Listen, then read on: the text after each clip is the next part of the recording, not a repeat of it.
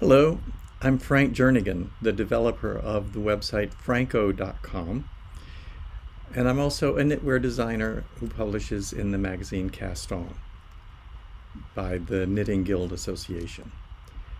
In the next issue of the Cast On magazine, which comes out in early May, the summer issue, I'll be publishing a pattern for this scarf. I call the scarf a Colorfun scarf. The Colorfun scarf is named that because it's both colorful and it's fun to knit. If you, by any chance, knit the shawl that I published in the last issue, you may have found that a little challenging. Well, this is the opposite. This is one of the simplest color knit products that you can possibly make. All of the instructions are straightforward. The rows are just short rows with German short row turns. I use German short row turns because they are just so easy to do, and I'll have another video showing exactly how to do them in garter stitch, because this entire fabric is made in garter stitch. Let me show you a little bit of the detail of this scarf. I have knitted it in chroma worsted weight yarn from Knit Picks, and it's also wool of the Andes, also from Knit Picks.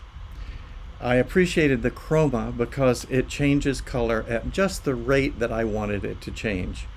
If it changed too slowly, then the yarn, the gradient doesn't really show. It changes so gradually from one end to the other.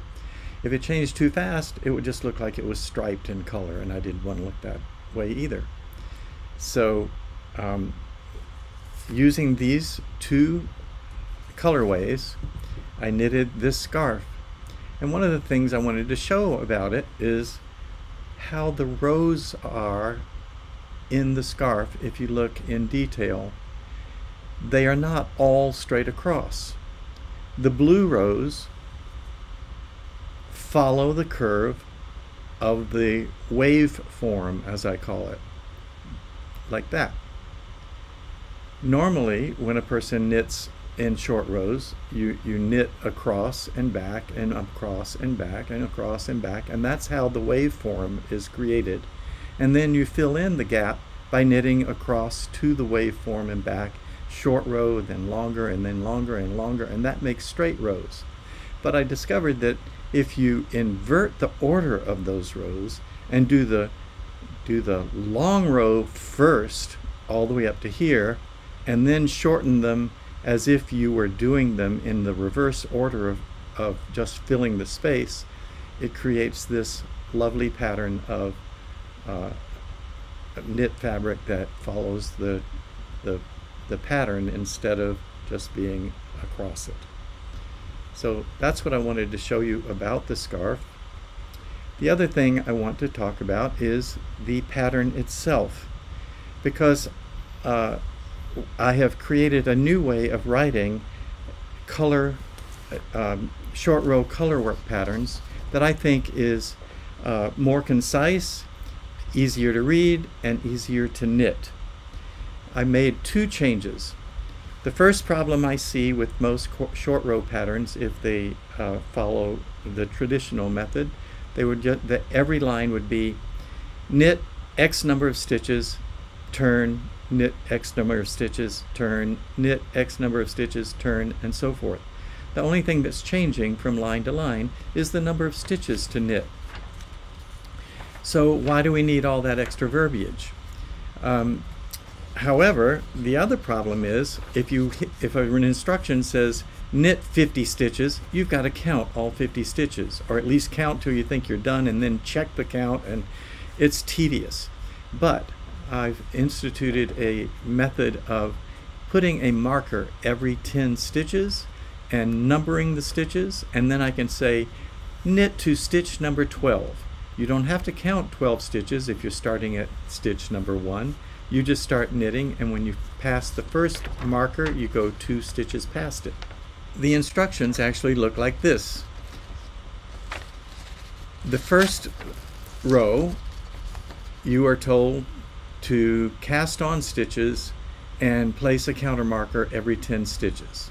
So the first row you knit is going to be a wrong side row. So this number represents the wrong side row and says knit to stitch number 48. There were 52, so you're going to knit at 52, 51, 50, 49, 48. You're going to knit 5 stitches. Then you turn and you knit back to 52. The word turn here means do a normal turn, not a short row turn. Every place that doesn't appear, you do a German short row turn after each of the 2 numbers. So there are other instructions that look like this.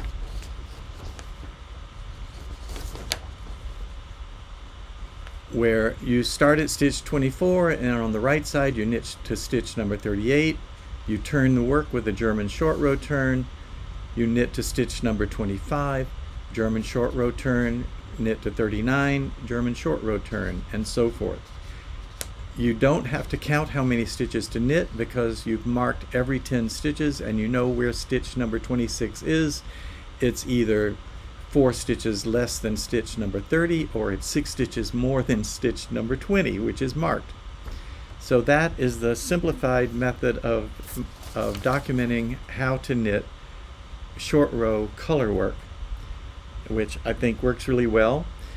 If you knitted the shawl that was published earlier in the last issue of Cast On magazine, you would know that there were lots of increases and decreases to account for the diagonal stitches. It turns out that this shawl doesn't need that, and that's what makes it so simple to knit.